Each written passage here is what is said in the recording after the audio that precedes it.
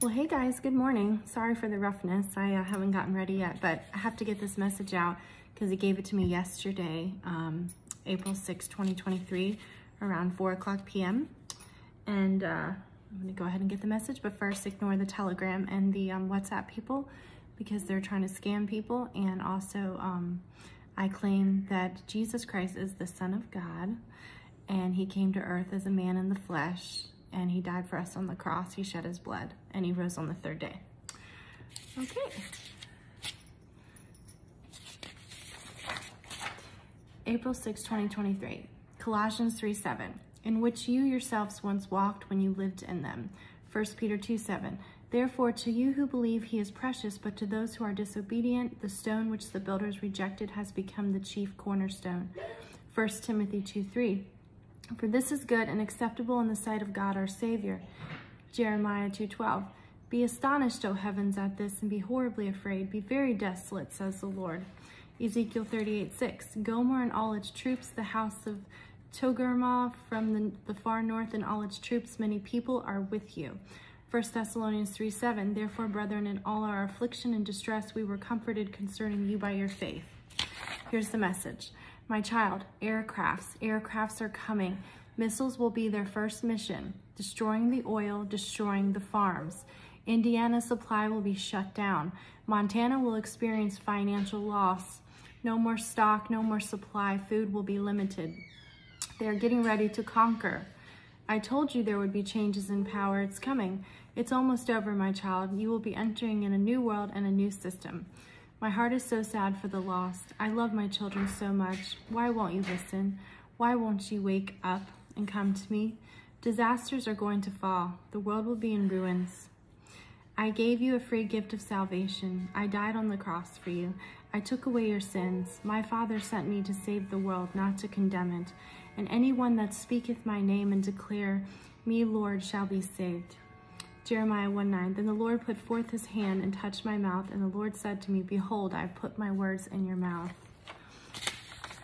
Children, all you have to do is believe in me and confess with your mouth, I am Lord. Give me your heart, child, and I will save you. I am pouring my spirit out on all flesh, trying to warn you what's coming, but you won't listen, you won't repent, and you won't believe in me.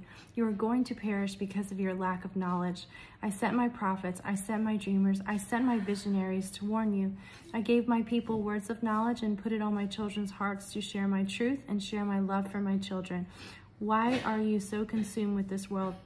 It's going to perish, and you will go along with it if you don't wake up. The scroll has been passed to me, and time is almost up. Unfortunately, most of you will have to suffer the consequences of not believing in me. My persecution and wrath will fall upon you. Your hearts are stubborn. I gave you free will, and you deny me. Oh, the sword I have coming for those who scoff at their neighbors and continue to invite destruction in their paths. You have chosen your master. You can't love me and the world. It's time to choose, children. Bow down and worship your one true God. Yeshua HaMashiach, your Savior, your friend, your rescuer and deliverer. I have spoken. Exodus 14:3. For Pharaoh will say of the children of Israel, they are bewildered by the land. The wilderness has closed them in. Exodus 25:6. Oil for the light and spices for the anointing oil and for the sweet incense. Philippians 3:2. Beware of dogs, beware of evil workers, beware of the mutilation. Jeremiah 1:5. Before I formed you in the womb, I knew you before you were born. I sanctified you. I ordained you a prophet to the nations. Revelation 16:3. Then the second angel poured out his bowl on the sea, and it became blood as of a dead man, and every living creature in the sea died. Matthew 24:9. Then they will deliver you up to tribulation and kill you, and you will be hated by all nations for my name's sake. Matthew 13:5. Some fell on stony places where they did not have much earth, and they immediately sprang up because they had no depth of earth. Ezra 2:3. The people of Parash 2,172. John 9:6. We had said these things. He spat on the ground and made clay with the saliva, and he anointed the eyes of the blind man with the clay. 1 Corinthians 3:9. For we are God's fellow workers. You are God's field. You are God's building.